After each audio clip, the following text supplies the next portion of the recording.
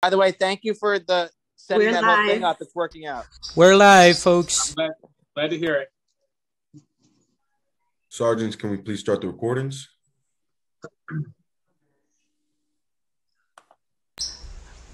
Backup is rolling. Sergeant Hope. Thank you. Good morning and welcome to the New York City remote hearing on environmental protection. At this time, all council members and council staff, please turn on your videos. Thank you. To minimize disruption, please place all electronic devices to vibrate or silent mode. Thank you.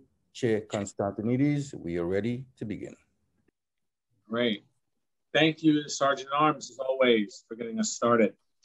Good morning. Welcome, everyone. I am Councilmember Costa Constantinides, Chair of the Environmental Protection Committee. Today we'll hear and vote on Intro 2170A in relation to Sustainable Energy Loan Program. In 2019, we passed Local Law 96 of 2019, creating a Sustainable Energy Loan Program intended to assist property owners who wish to implement energy efficiency and renewable energy projects at their properties. The Property Assessed Clean Energy Program, or PACE for short, offers affordable financing that allows property owners to pay for upgrades that improve energy efficiency, harness renewable energy, and conserve water. Without energy efficiency and renewable energy technologies, we have no path to a sustainable future. PACE allows a property owner to finance the upfront cost of energy or other eligible improvements to a property and then pay the cost back over time through a voluntary assessment. The unique characteristic of PACE assessments is that the assessment is attached to the property rather than the individual. PACE programs enable property owners to avoid high upfront costs related to installing clean energy technology, such as solar panels or energy-saving retrofits. Property owners may also see reduced energy bills as a result of upgraded financing through the program. The PACE program allows access to low-interest, long-term loans. PACE programs allow property owners to pay for these improvements over time through assessments on their property tax bills. Once a property owner opts into PACE financing, the property remains subject to the PACE arrangement, even if it's sold, transferred, or foreclosed upon. 2170A would amend the previously enacted Sustainable Energy Loan Program to permit energy efficiency improvements to be incorporated into real property as an improvement or a component of a new or existing building.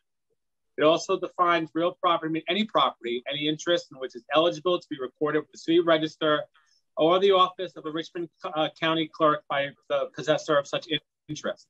For most property owners, the biggest impediment to transition to renewable energy is upfront costs.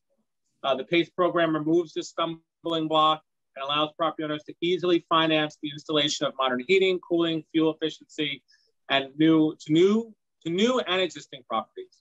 This has the potential not only to increase the supply of renewable energy coming into the city's grid, but also address the largest driver of greenhouse gas emissions, which are large buildings.